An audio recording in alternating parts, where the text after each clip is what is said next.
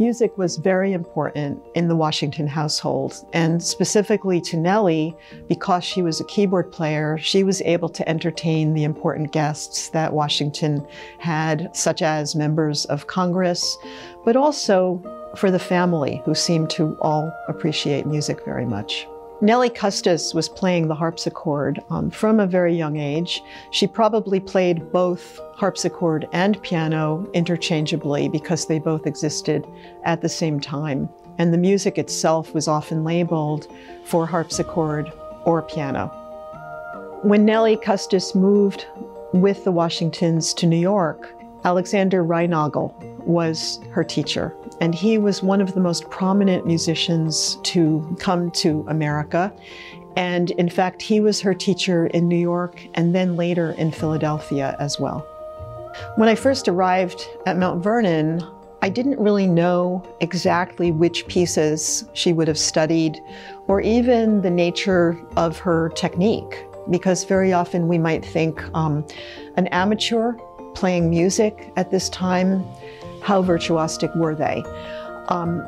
Nelly, in fact, I now know, was well able to play the most demanding music. And the reason I know that is that I see her fingering in the pieces that she obviously studied and worked on. I also see the etudes that she was given by her teacher, and they're quite demanding. Also, at the top, there's a marking on one of them that says, "To be practiced in every key." So I know how she was trained. I know she would have been able to play at great speed and lots of figurations. So she was quite able to play, I think, the most demanding music.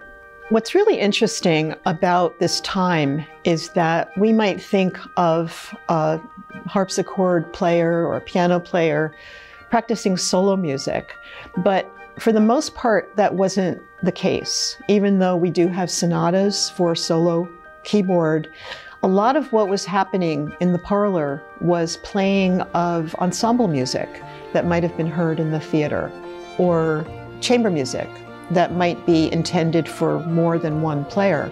And apparently Nelly was able to play these arrangements for many instruments all on one keyboard. So the keyboard was like a little orchestra in the parlor and could perform arrangements of solo music, ensemble music, and large orchestral music. There was also a lot of vocal music being played. So we have singing, we have operatic arias, we have overtures to operas. So a lot of what would be considered popular music of the time.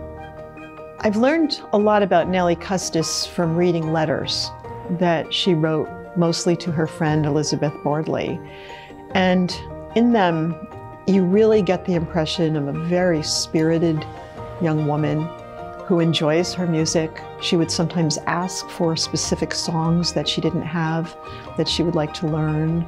She's expressed in the letters missing her friend, so they couldn't sing duets together anymore, and that she had to do all her singing solo. And she also describes teaching music to her pet parrot. So you get the impression of Nelly as a very spirited kind of musician who really loved her music, but who also had a great sense of humor. Click the subscribe button below and the bell icon to get notifications for new videos about George Washington and behind-the-scenes work at Mount Vernon.